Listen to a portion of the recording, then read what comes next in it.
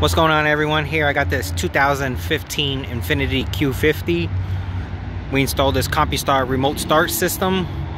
This is a two-way remote with LCD screen. You have your buttons on the side: lock, unlock, trunk pop, and the remote start. If you hit the unlock, it comes up, gives you a notification. If you hold the key down for about 3 seconds, activates the remote start.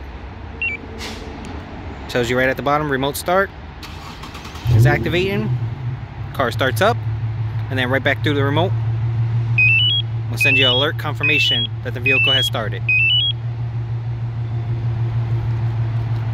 Thank you guys for watching.